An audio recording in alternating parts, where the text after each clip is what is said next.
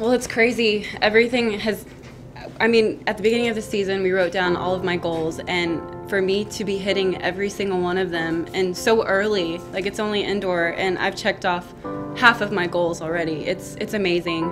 And just to be competing with, this past weekend with my idol, Jin Shur, two-time Olympic gold medalist, that was unbelievable. And I'm just blown away by just everything that's happened this season, and the support I've been getting has been amazing. You know, I didn't even know if it was possible at first, and for it to just be unfolding right before my eyes, it's been so amazing. And having Charlie has completely changed my whole focus and the way that I even look at pole vaulting.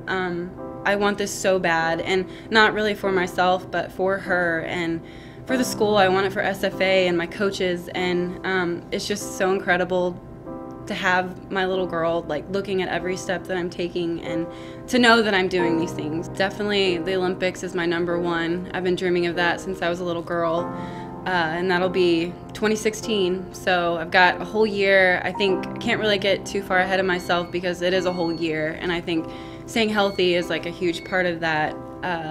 But yeah, I want to have a great outdoor season, and I'm not really thinking too far ahead. I know my ultimate goal, and I'm just gonna go with the flow, and just whatever happens, happens, and I'm just gonna try to keep raising the bar as high as I can.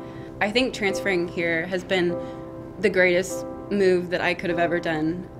Everyone is so amazing. The whole community, the coaches, they're just awesome, and I think I couldn't have picked a better school to come to, and I'm just incredibly thankful to be here. I really am. I mean, it's an awesome feeling being a part of a team that's so good, and I mean, we have so much potential even for outdoor, so I'm so pumped, and I think we're gonna rock it.